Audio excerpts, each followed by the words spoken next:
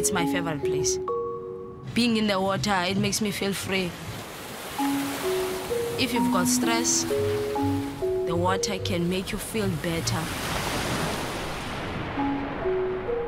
Catching wave, it gives you something strong.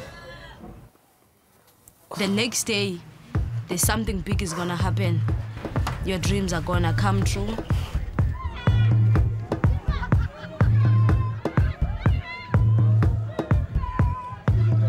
For 19-year-old Noncedo Mabunu, every day is a mission to stay positive.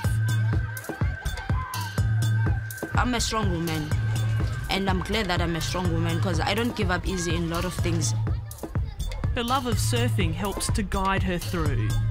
The township of Masiphumelele is full of dangers and disappointments. We've got gangsterism, drugs, alcohol abuse, teenage pregnancy. This is one of the most violent and impoverished districts in South Africa. That's why for Noncedo, surfing is such a precious escape. For me, this is freedom. It gives me more hope than I ever had before.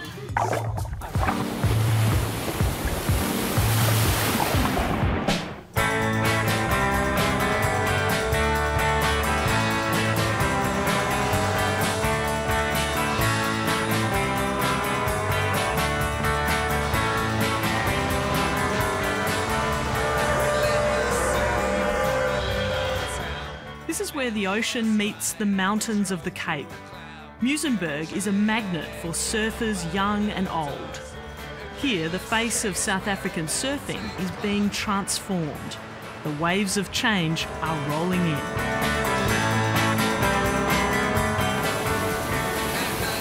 These days, Muizenberg is a fantastic example of how the racial divisions are disappearing on the beaches in South Africa. Everyone is welcome here. Black South Africans who have lived along the coast for generations are now taking to the water. Surfing is changing the complexion of the beach and the lives of young people.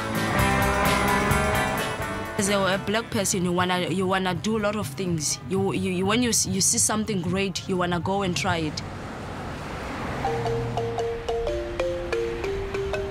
These kids are part of a pioneering surfing program called Waves for Change. Every afternoon, they leave the troubles of the township behind. They're on their way to the beach and a few hours of freedom. When I'm driving down with the kids singing, it feels great. Like, you know, we're happy. We're not worried about what's happening in the community.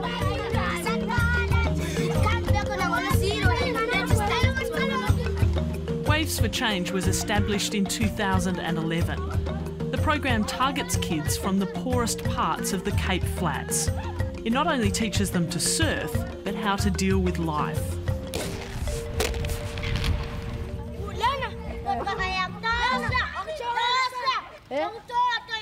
I always want to fight all the time.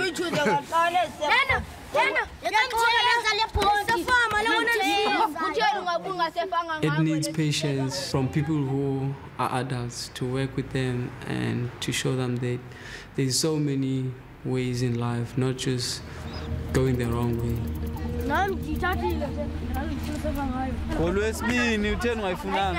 Apish Checha is one of the surf coaches.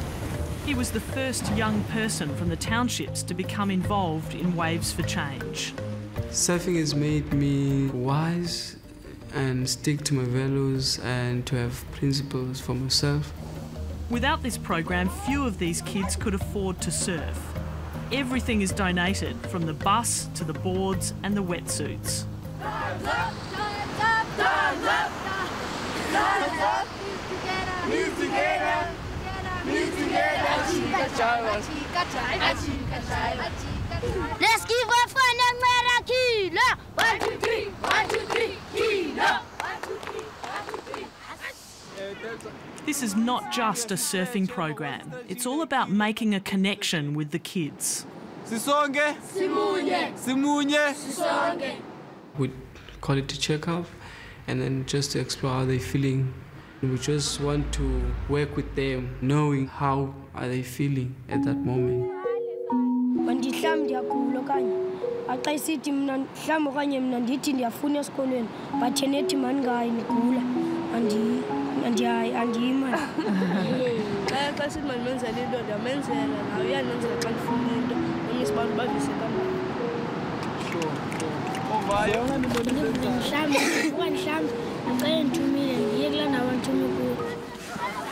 After the checkup, the surfing begins. It's a big release for kids who have more energy than they know what to do with, and for those who are carrying worries and stress.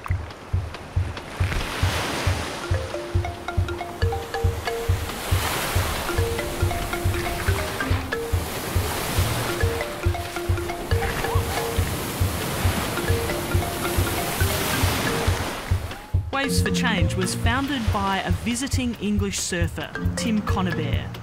He met Apish during a visit to the township and started introducing the local kids to surfing.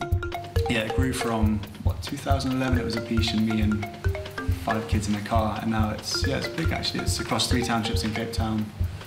We reach about 250 kids a week, and it employs, I think we've got 20 coaches on the books at the moment.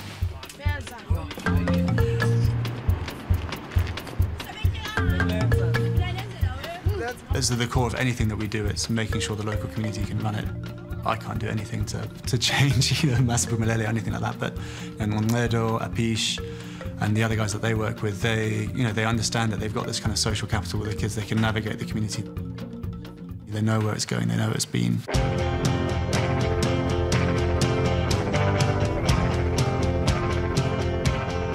This place has a long history of haves and have-nots. Back in the 1960s, Muizenberg was the hub of South Africa's surf scene, but not everyone was welcome.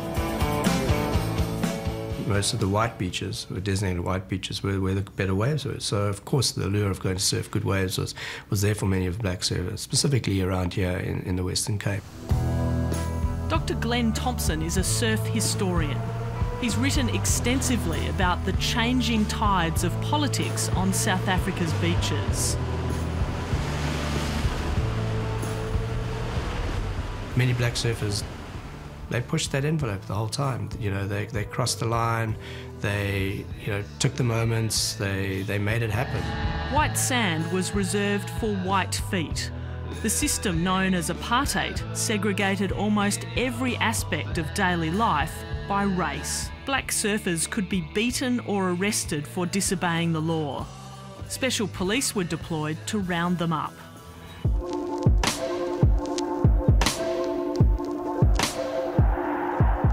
Apartheid is long gone, but undoing its legacy is a gradual process. Waves for Change is part of that groundswell of change at the beach. The fact that an NGO has taken on surfing as a means of doing social change and social transformation for black youth is an indication of how far surfing has actually come.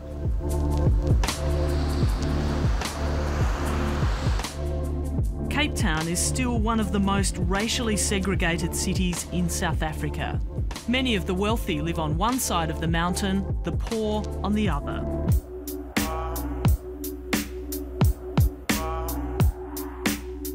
Yeah. Okay. What? I remember way back in the days, it was cool to rock shell toes, kangles, and braids. They said that it would never happen again, but here we are in the flesh, nigga, dancing the rain. A young buck raised out of the Cape Flats, hustle for 8 checks, cause we all gotta make rent. I think there is freedom, but in an economic way, there is no freedom.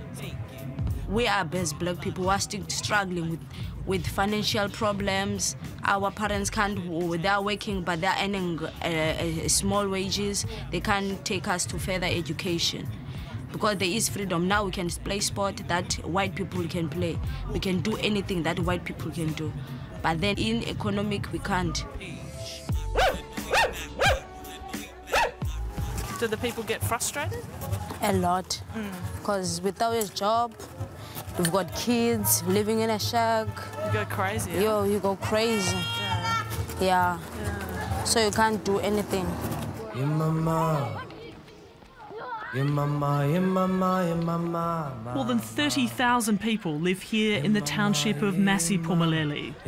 But there are few basic services, not even a police station. That means that kids are growing up in an environment where violence and trauma are widespread. It kills them. It doesn't give them any hope, nothing at all. When you are traumatized, you have a lot of anger issues. You can't control yourself.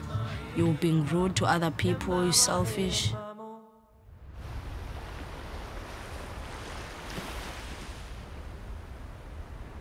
Beneath the surface, Noncedo knows just how painful trauma can be. 3 years ago, she was raped by a family friend. I was shocked. I was out of my mind. I couldn't concentrate at school. I wanted to tell someone, but I couldn't talk to anyone about it. I kept it for a long time, and then I started telling my mom after a month that this had happened. Noncedo shut herself away. She dropped out of the Waves for Change program and started failing at school.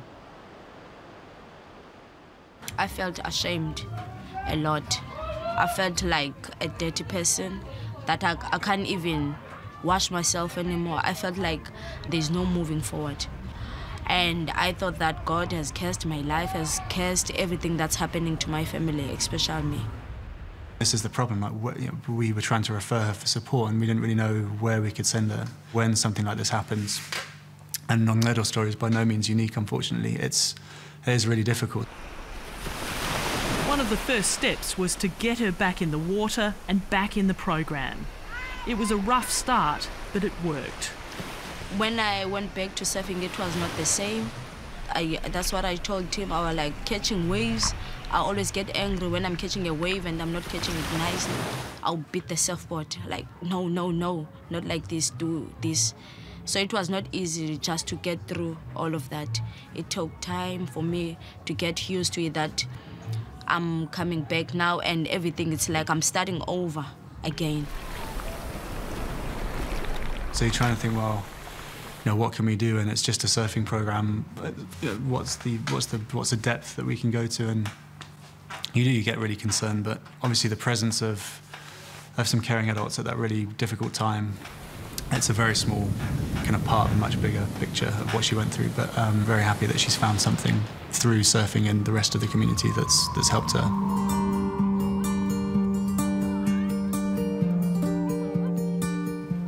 We'd experienced probably 4 really unfortunate events in our lifetime, so the death of a loved one or something like that. In the townships here, we've worked out it's anything from 8 events to 16 events every year that these kids go through. In some parts of the Cape Flats, almost half of the children have witnessed a stabbing, a third have witnessed a shooting, and many others have been threatened with a weapon. It puts them in a state of kind of hypervigilance, and it really affects the way they behave. So they're constantly alert to what's going on. They're very desensitized to violence, and it's very difficult to regulate your emotions as well. So there's a lot of anger that comes out, and kids behave very spontaneously. That's why the surf coaches visit local schools every week. They work with the teachers to monitor the behaviour of kids who might be struggling. We talk to the teachers of those kids who are involved in the program. We also go to school, give feedback to the principal and the teachers. So it's a great connection because we get to hear different stories from different people about the kids. 11-year-old Liko has only been with the program for a few months, but he's already full of determination. Even in the water, he's pushing himself to be the best surfer that he can be, because you've seen me surfing and then you'll be like, I want to surf better than you.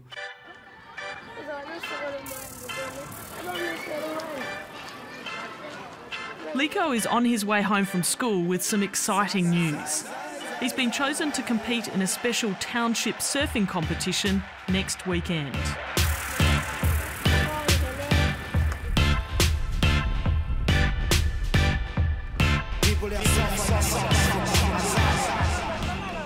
I chose him because he's committed, he has respect. I mean, He challenges himself.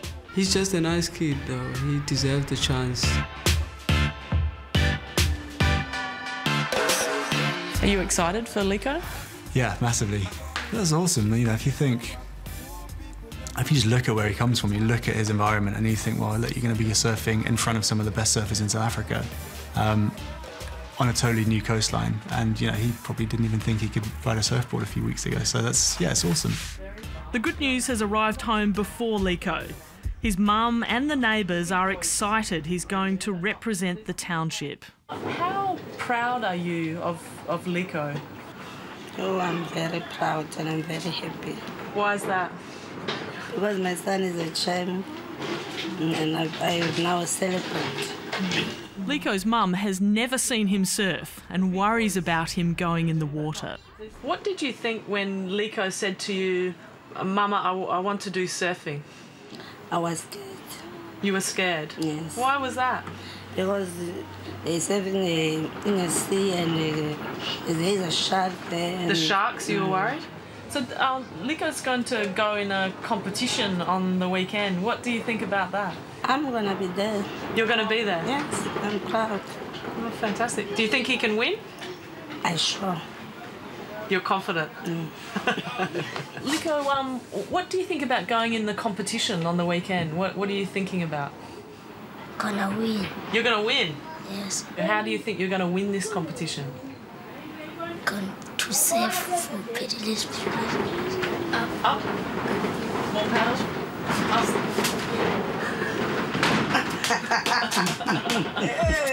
That's looking good.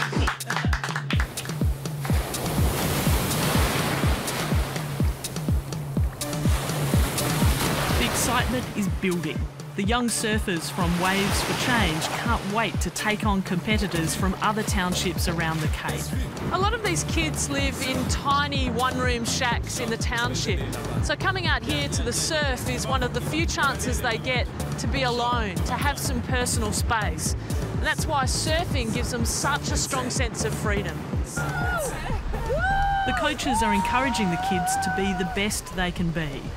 You got it! Positive reinforcement is often lacking at home and school. It's very hard to achieve in other environments. So even in the ocean, it's a new place for them. And then that person will take it back to the community, apply it to his lifestyle. Apish as a coach is a great man. He's really motivated me a lot. And someday, I want to be up there like him. I want to be the coach that will talk with the kids. I want to become that coach that the kid can trust and can share anything to me so that I can help where I can help.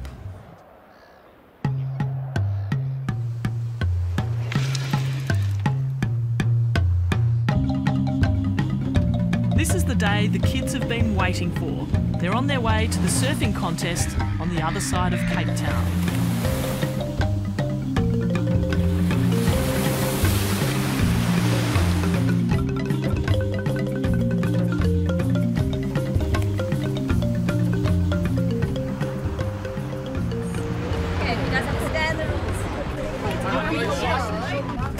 It's their very first time entering a competition, and especially representing the community that we're from, the township in Masi. It puts us on the map so that everyone can know, not only by bad stories, but by knowing that there is surfers from there as well. Liko hasn't slept much. He's so excited. His mum is here to see him in the water for the first time. The feeling to ride, gonna win this wave, gonna catch. Is my coach is saying me, gonna win this, gonna feel it. We've got white team, that's Wave for Change, for sure. And then we've got blue team, yellow and pink. I think we're gonna win. Yeah, we're gonna win. Because I'm proud of our youngsters there. In 3, 2, 1, let's go!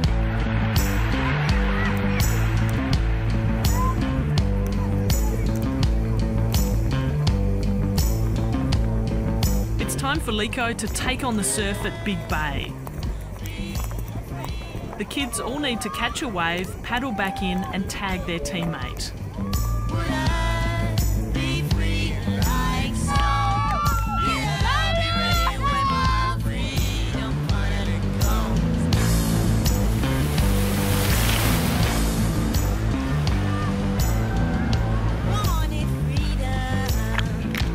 He finds out it's harder than it looks.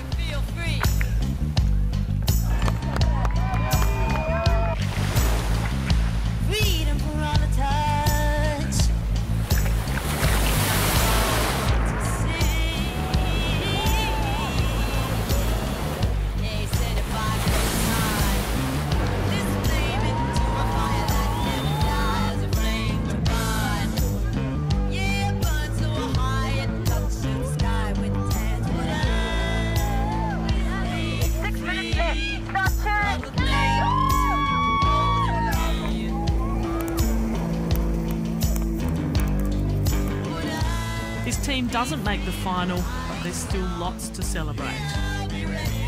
Like, he did everything right, but it's just that it's not just a free serve, it's a competition. This is the first time many of the kids have been to this part of Cape Town. It's a special place. Just beyond the surf break, you can see Robben Island, where Nelson Mandela was imprisoned. I mean, Nelson Mandela was there, gave us freedom. Like, someone said surfing is freedom. And then today we just experienced that. But beneath the excitement, reality is never far away. 13-year-old Rabia is putting on a brave face. Last night, a robber broke into her shack and put a knife to her throat just so he could steal a television. He had a long knife on him, a weapon. And they said, they told me and my mom, if we're going to make a sound and he's going to kill us. So I was terrified. How scary was that for you? It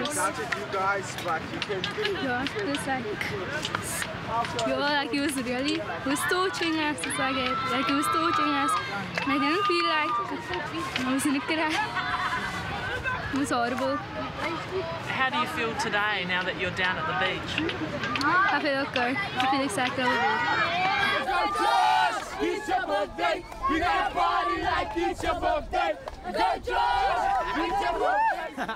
We just need, as adults, to look after the young ones, and we need to look after the next generation to invest positive change, because who's gonna look after them when we're gone? The children are already learning to find their own way. As the Cape Town weather closes in, the going gets tougher. But the kids are full of hope and determination. It's really important. I mean, one of the biggest indicators of mental health, of mental well-being, is feelings of hope. So if you can ignite that and then you can support that, that's really important. Noncedo is leading by example. She's now one of the coaches at Waves for Change. She wants to repay the encouragement and kindness she's received from her surfing mentors. I hope for the future to become a social worker, to work with the kids, and also to become a pro surfer and travel. In the space of a generation, young black South Africans have gone from being banned on many beaches to taking on the world. 1, 2, 3. Do you think you can reach your dreams? Someday I think I can. I want to. And I hope that one day I will reach my dreams. Still be yours, baby, when I start.